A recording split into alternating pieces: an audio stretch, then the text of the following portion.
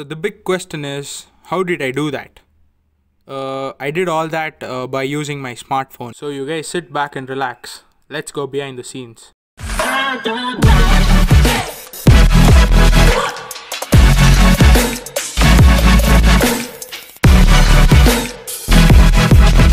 Yo, what's up guys, my name is John. If you're new here, I do a lot of photo editing stuff and other editing stuff, so please feel free to subscribe. So let's start.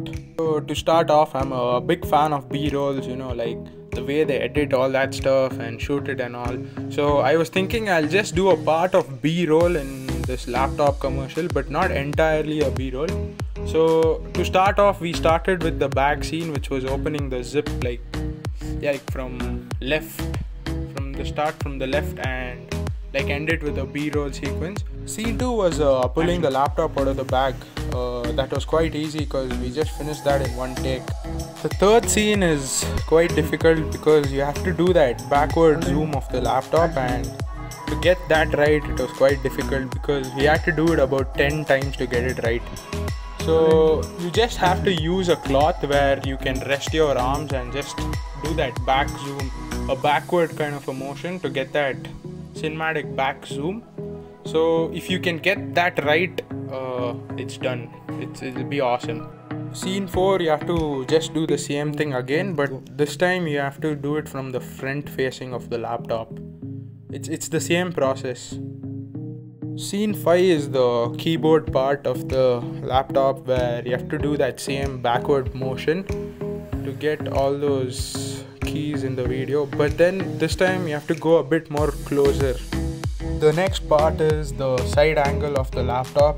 For this you just have to keep your phone on the table and just drag it towards yourself so that you get that cinematic shot and you don't need to use a tripod or a gimbal. It's too easy. This shot was quite interesting and tough because there were two things involved in the shot. One was the backward zoom as well as the laptop shutting at the same time. So this was quite difficult because we had to do it about 6-7 times to get it right. You just have to use the same method which I told you earlier, the backward zoom. You guys might be thinking, why is he using a lot of backward motion? Because when you're doing the backward motion in your phone, the focus will be very sharp so that you can get everything focused. But then if you're going too close or doing other angles or doing something else, it's very difficult to focus because this is just a phone, it's not a camera. So yeah guys, the last scene is quite simple guys. It's like moving your phone from a crisscross or a zigzag motion from left to right. Later just do some color corrections and add some Dolby Zoom effects to complete the laptop commercial. If you guys want a breakdown version on how I edited the laptop commercial, you just post your thoughts in the comments. Don't forget to like, share and subscribe. I'll catch you in the next one.